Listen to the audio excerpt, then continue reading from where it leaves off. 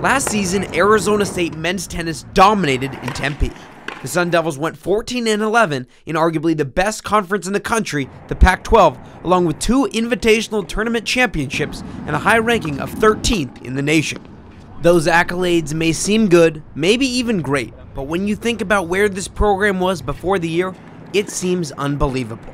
This was the first season the Sun Devils had played as a team since 2008. I think every time we're out there, we know that we're like kind of the new kids on the block, and having a good run last year is a good start to the program, but there's a lot for us to complete. You know, we have a lot of goals. In 2008, due to financial restraints, ASU had to disband its men's tennis program. It was announced in 2016, but not put into action until 2018, when ASU men's tennis continued on in Tempe. The man behind all this? Athletic Director Ray Anderson. You realize that, what do you mean we don't have a men's tennis program? We got a great women's program, what happened to it? And then when they tell the story, how it went away with the recession, it became very clear to us that men's tennis had to return to ASU, and so we struck out to figure a way to do that. The Andersons found a way to do just that in a very selfless way. Ray and Buffy donated $1 million of their own personal money to bring back this program.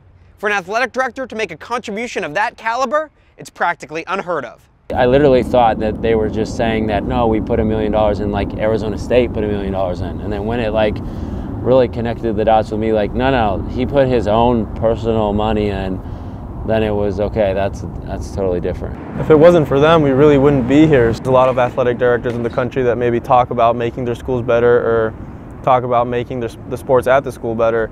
And I really believe in that actions speak louder than words. So when Ray speaks, it's nice, but he also backs it up with his actions. And of course, we feel that this is a very unique experience. The Andersons weren't only passionate about the sport of tennis, but as the recently hired athletic director, Ray felt it was important to help make this impact. When we knew it was something that needed to be done, we had the discussion between us, because that's a big financial commitment.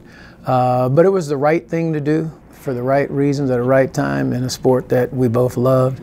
And so, you know, you lead by example. Buffy and Ray felt it was the right thing to do to bring back men's tennis. And to the Sun Devil players, Kirkman says their impact will never fully be understood. Not many people in college athletics or in the world would do something like that. So for someone to really take something personal out of their life and put it into yours, makes you feel very special. The success of the recently reinstated team is refreshing for the Andersons to see. And Buffy said as soon as Hill was hired, she knew something promising was in store. He is a very special person, and how he started this program running.